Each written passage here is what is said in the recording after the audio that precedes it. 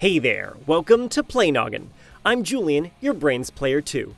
Fans of fighting games and yellow spiky hair, rejoice! Dragon Ball FighterZ is finally out, letting us take control of our favorite heroes and villains, stringing together unforgiving combos and launching into beautifully animated super attacks taken from the iconic anime. In the series, key charge techniques like Frieza's Death Ball are known to be powerful enough to destroy whole planets. But how much ki would this iconic villain of Dragon Ball Z have to channel in order to destroy our planet Earth? Next time on Play Noggin Z. Oh, we're just going to do it right now. Okay, cool. If we take the classic DBZ route and attempt to blow Earth into a bajillion pieces while screaming at the top of our lungs, then we need to calculate how much ki, or energy, we'd need to overcome the combined gravitational binding energy of all those pieces of our planet. That sounds complicated, but it's not. Basically, to blow a planet into chunks hurtling through space, you'd need to use enough energy to get each piece moving fast enough to overcome the gravitational pull of all the other pieces. All objects with mass pull on other objects. Even you and I have a very slight gravitational pull. So if you have low self-esteem, I have great news. According to science, you are attractive. To launch an object hard enough it escapes Earth's gravity, you would need to fling it at 40,284 kilometers per hour. Now imagine doing that with everything on Earth, throwing the entire planet into space piece by piece.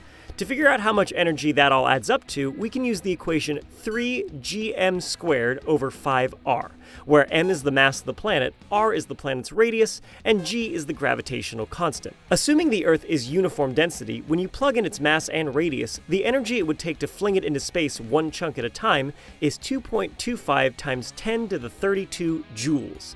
That's 225 with 30 zeros after it. That's well over 9,000. To put that in perspective, it would take our sun nearly an entire week to output that much energy, and yet Frieza has that at the tip of his finger. That's not just star power, that's dying star power. Massive stars that are at least 8 to 15 times the mass of our sun can collapse in on themselves at the end of their lives. Their cores get compressed by their own enormous gravitational pull until the atoms repel each other so violently it rips the star apart. As the core explodes, the outgoing matter collides with the outside of the star that was still being sucked towards the core, smashing them together into super heavy elements and releasing yet more energy. In an instant, the dying star releases as much energy as our sun will produce over its entire 10 billion year lifespan. It's called a Type 2 supernova, and yep, supernova is one of the names given in reference to the juiced-up death ball technique Frieza used to destroy planet Vegeta.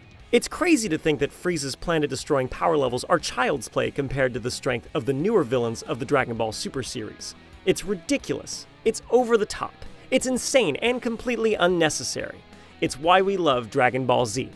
Hey, thanks for watching. If you like these videos, don't forget to subscribe. If our planet gets blown up, could we up and move to a new one? Check out our video on Mass Effect Andromeda to find out. And don't forget to keep on playing.